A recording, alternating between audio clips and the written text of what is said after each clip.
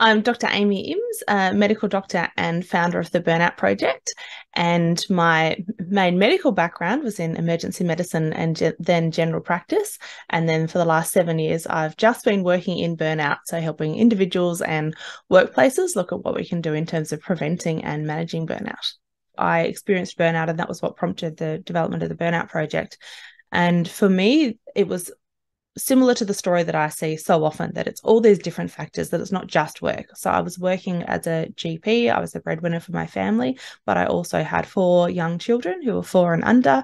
I was trying to study for my exams, but my kids woke up at 5 and went to bed at 10. So I was trying to somehow fit in study on top of work, and amongst all of that, I had health challenges. I was supporting family members with health challenges.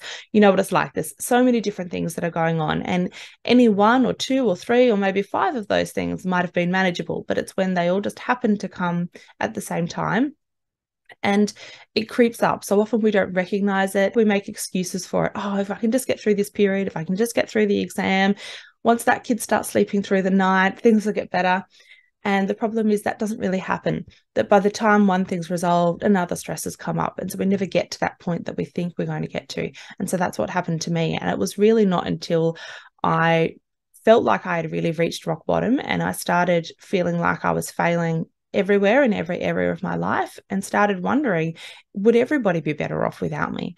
And those kinds of thought processes are often that trigger that makes us realize this is not just a bit of stress, and this is not just going to go away on its own, and I really need to talk to somebody about it. Identifying burnout can be a little bit complex because we don't have any brilliant tools that will just tell us, yes, I am burnt out, or no, I'm not. And partly that's because what I mentioned before, where we have that significant overlap of symptoms with other things.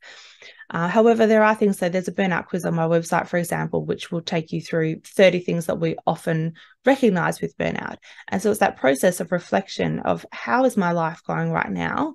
What impact is those stresses that I'm experiencing having on my life that's affecting me different to normal? So we'll have this different baseline that we're coming from. So we're looking at, is this different from normal? Is this persisting? Does this seem to be linked quite strongly to a specific role? So usually that's going to be our work, but as I say, it could be other roles as well, like volunteering or studying. And when we have that strong link from those symptoms to one of our specific roles, then that's going to really increase the chances that what we're talking about here is burnout. The other thing we might see compared to, say, something like depression, is with burnout, we might see that variability with that role. So if we are working and we have all of these symptoms there, we're exhausted, we're depleted, we have no emotional energy, but then we get 3-4 weeks annual leave and all that picks up and we can engage in life and we almost feel back to our normal selves, then that's a really good sign that that's probably a workplace related burnout, as opposed to a depression where we'd expect that to persist all the time. None of those things are hard and fast, and we see variations in that. But really, from a personal level, for people listening, my encouragement would be just to have a process of sitting down and thinking about, how is life going right now? How was I experiencing it previously, in a period of my life where I feel like that's what I would call normal for me, whether that's 6 weeks ago or 10 years ago, because we might have been burnt out for decades by the time we recognize it. And is that having a significant impact? Is it stopping me from living life the way that I want to, from working the way that I want to or not? So the first thing you should do is to tell somebody. I often ask groups of people, have you told somebody? And sometimes there are a lot of people who have not told anybody. And to be experiencing possibly the hardest thing in your life that you've experienced and not tell anybody is extremely isolating. So to find somebody who you feel safe with, whether that's a friend or a family member or a professional, somebody at work that you feel you can disclose that to. The second step to then is seek some sort of professional support. So as I mentioned, seeing a GP or a family physician is often a good first step for that, for touching base, making sure that this is actually correct, that we're dealing with burnout and that there's not anything else going on that we need to do, and seeing, do we need to take leave from work immediately or not? And then my encouragement is to start super small. So if we start thinking, what are all the things that we can do? And people have often got this big, long mental list themselves of, well, I could be doing yoga and I could be meditating and I could be going for a walk and I probably should be eating better and I probably should actually go out and see my friends even though I don't feel like it. They've often, we see the internet, we get filter quotes coming through our Instagram feed every day. Like, we know what kinds of things might be helpful, but that doesn't help us to actually do that. And it can often feel overwhelming in itself. So I always encourage people to bring it right back. We don't need to do a million things. We don't need to find an extra 3 hours every day to do things. We need to choose one thing that is likely to have a big impact for us, and that's where some guidance from somebody else can help us with selecting that thing so that it's most likely to be really helpful. But if we can start off with one thing that is super achievable and manageable within your life and the amount of time and energy and whatever resources you need to do that, and do that consistently, then that's that first step. And then we can build on that. We don't want to do, okay, we'll do this for 3 days, but then we can't do that anymore because everybody got sick and I don't have time anymore. Maybe I'll go over here and try this, and that lasts for 2 months, but then that fizzles out as well. And then we try this. Then we get to the end of the year and we've done lots of things, but we haven't really got anywhere often. So start super small and try to be patient with that. And again, that's where it comes back to making sure we've actually assessed the severity of this, because obviously if somebody has really severe burnout, to go, well, let's start one thing and be patient with that and let's see how it goes for a few months, is not the right approach. We need to recognize that sometimes we do need to take much more drastic action than that. And stress is something that we all experience all the time. You know, that's a natural part of life, isn't it? That when stressors come up, we respond with a stress response. And that is a helpful thing often. If we are in a meeting and we have a helpful amount of stress there, then that might help us to speak better, to perform better, communicate better, recall better, all those things that we need to do in that situation. So stress in itself isn't a bad thing. It's that normal physiological response. However, when we are experiencing stress in a positive way, in a helpful way, then we also have those periods of time where we can recover from that and not be experiencing stress. Whereas what we're seeing a lot of the time these days is that people don't get that chance to recover, that they go from persistent stress at work all day long with lots of deadlines and difficult communication and everything that's going on there.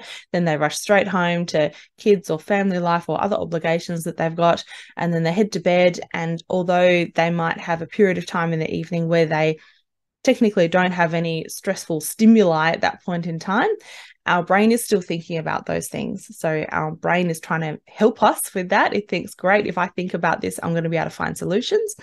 But often we're not finding solutions. We're just ruminating over those things or worrying about things. And there's no productive outcome there, except that it's making that period of time another period of stress. And then we eventually get to sleep. So it's really on all day. And these aren't just thoughts and feelings that we're talking about. We get that physiological stress response with all of that. So we get release of hormones, we get alteration of heart rates and blood pressures and shifts in our immune system and all of those things that come along with that. So when we're getting that persistent stress over time, without that chance for recovery, then that's where we start to see burnout. And we talk about some key features that we start to see when that's transitioning to burnout. So things like a persistent fatigue and lack of energy, an emotional withdrawal. So we can get a bit cynical, loss of empathy, socially isolating. And then often we start to feel like our job's being impacted as well. So we start to wonder, what am I doing here? I'm not very good at this. Am I actually achieving anything? And we may not be performing as well as usual because we're tired and unmotivated and not concentrating and all of those things that we talked about. So yes, it's looking at, is this a stress response which is happening intermittently and I feel like I can recover in between? Or is this persisting and I'm starting to see more of those ongoing changes over a period of 4-6 weeks or longer? So when I use that word self-care, I use it in the very broadest sense of anything that you can do then it's going to benefit your well-being and help you to recover from burnout. So I've had clients who their biggest self-care practice is actually changing something structural at work. So for example, sticking to time boundaries with their clients, that if they've booked 15 minutes or half an hour, that we stick to that and we build that expectation. And that for them might make far bigger difference than if they meditate and run and eat well and those other things that they could be doing. I've got other people who have had huge benefit from changing their internal response to things. So what might happen is something stressful happens or they're running late, and that in itself may not be a massive issue, but it's then what goes on in here, that stress response and those thought processes that come up from that then make them more anxious, more likely to make mistakes, they procrastinate, all those flow-on effects. And so for some people, it's really drilling down on those internal cognitive processes and addressing that and shifting that, or shifting that perfectionism. When we see people who might stay back at work 3 or 4 hours because things aren't exactly right, if we can shift that, then that's going to have a huge impact. But then there are also those things that we might more traditionally think of as self-care. And so I have a lot of my clients will have some sort of a practice of addressing those thoughts through a mindfulness-like type approach. I'm not a fan of a lot of formal mindfulness as we might traditionally think of it, but it can be a super helpful skill to draw into things and address all sorts of challenges that we experience through life. And one of the big reasons I do that is because we need that chance to switch off. So often people, as I was mentioning before, they go home from work, but they're still thinking about work. They can't engage in those other things they want to do. They don't really get that break. So developing skills and strategies so that we can actually get that mental break and engage in those things that we want to enjoy and spend time doing, I think is vital, because then we get the joy back in our life. It's so easy to get caught up in work and errands and parenting and just all those things that we need to do. And it's so often that I ask people, what do you do for fun? And they look at me like, I don't know what I do for fun. I've got to go back 20 years ago now to remember what I did for fun. And that's no way to live, to rediscover those things and to get to a point where we have that time and energy to feel like we can actually relax and enjoy and make space for those things in some way. In terms of that term, the burnout epidemic, I think that's probably alluding to the fact that we are seeing it increasing, that burnout has been around for a very long time. We go back into history and it's certainly not a new phenomenon, although it was first described in about the 1970s.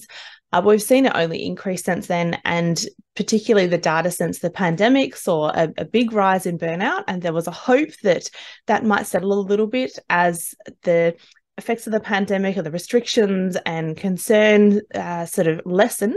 But in fact, what we're seeing is the opposite. So we're seeing even more burnout come up because there are those ongoing persisting effects all around the world.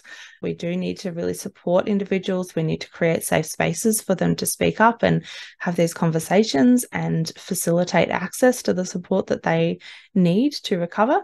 But we also need to be looking at it from a preventative perspective, from a system perspective. What are these bigger issues that are playing into this, and how can we address that? How can we have robust policies and training so that our workplaces and organisations can help to facilitate that and reduce that? From an individual perspective, what I really want people to know is that burnout is this consequence of the age that we find ourselves in and the circumstances that you're in, and that it doesn't reflect a personal level of resilience. And if you're burnt out, it's not that sign of failure or personal inadequacy, and that there is hope for that if we get that right support, we can recover, we can rediscover that joy in life and feel like the way that we're living life is sustainable again.